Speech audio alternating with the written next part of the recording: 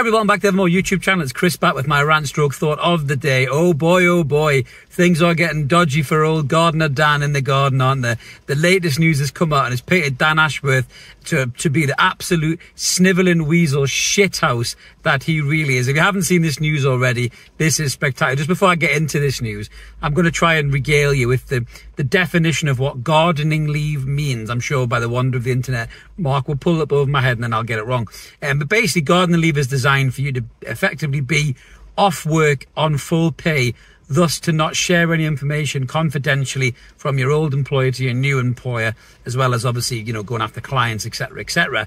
Now, Dan Ashworth, and it would appear Omar Barada, don't appear to understand that going into Manchester United. And I think that really is indicative of the complete twat that is Sir Jim Twatcliffe that they're going to work for. These motherfuckers couldn't lie in bed straight. So the story goes now, it's almost comical really. So Newcastle United have been digging their heels and waiting for compensation for Dan Ashworth from Manchester United, who once again are trying to do it on the fucking cheap. This guy's like Boise just without the crack and the cockney laugh. So this is what they're doing. We're waiting for the money for Manchester United. And now this news has come out and this makes Manchester United's negotiating look weak as piss. It really does. But it also makes Dan Ashworth look like an absolute twat. I nearly said the C-bomb that I was tempted to. So what Dan Ashworth did was he stupidly, foolishly sent an email to his own Newcastle United email address, basically indicating that Omar Barada was tapping him up. And this is why this stupid twat was on gardening leave from Manchester City. Now, not only did he make a complete fuck up with that, knowing fine well that his emails, or should have known fine well that his emails would have been passed to somebody else in Newcastle United when he decided he didn't want to be here anymore and see that email. Not only did he do that, Barada has also breached the gardening leave rules from Manchester City. I'm sure won't take that lightly either, especially as he's going to work for one of their biggest rivals in terms of, you know, the Derby in Manchester, all that stuff. But this is just shocking, really, by Dan Ashworth. It really, really is. Not only did he do this, he also shared the employment details and the agreement between Newcastle and Brighton in an email, and then that's also been obviously looked at by Newcastle United, and that breaches the Confidentiality Act between Newcastle and Brighton as well in terms of Dan Ashworth. This is a major legal fuck-up. I mean, I don't know how Sir Jim Twatcliffe's going to pay for this legal fee. He can't even build a new fucking stadium. He's trying to get the government to pay for that. He's in serious shit here, as is Dan Ashworth, as is Barada. It also makes no negotiating strength in Manchester United's favour here for Newcastle United. They, by rights, could dig their heel in for the full amount here, or even, you know, threaten legal action against Manchester United and obviously Barada as well individually. I think Man City will take them to the fucking cleaners as well. So this is just comical.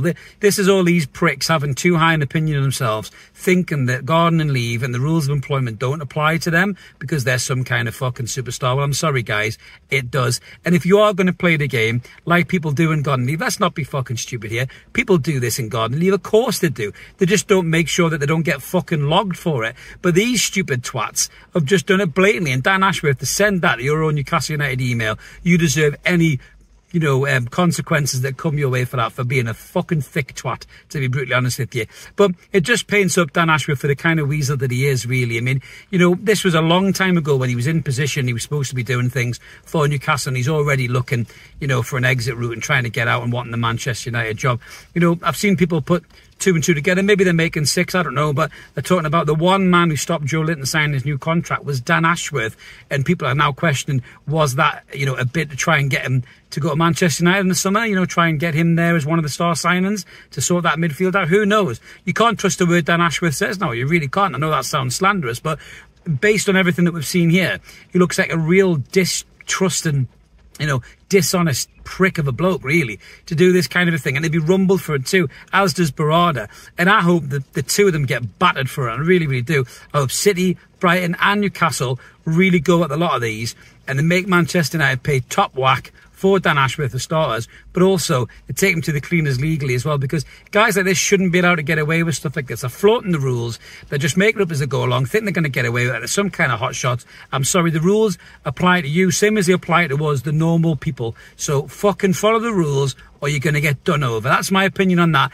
Let us know in the comments below what you guys think about it. It is quite comical from our point of view. I can't wait till we get our sporting director and then go and sign all the players that Dan Ashworth was lining up for Manchester United. It'll be mint. Elise, you name it, bring them on, we'll sign them all. Let's do it. Let's go for it. It's going to be a busy summer for Newcastle United. But let us know in the comments below what you guys think about this ridiculous notion and action from Dan Ashworth, and Manchester United. It's just the saga that continues on and on. It's getting longer than the Mbappe saga, this thing. But we'd love to hear from you. Smash a comment in. Subscribe if you haven't already. Like the video. Help the channel grow. Membership options there if you fancy early access to rants like this. Have a cracking summer. We'll be back with some content on and off.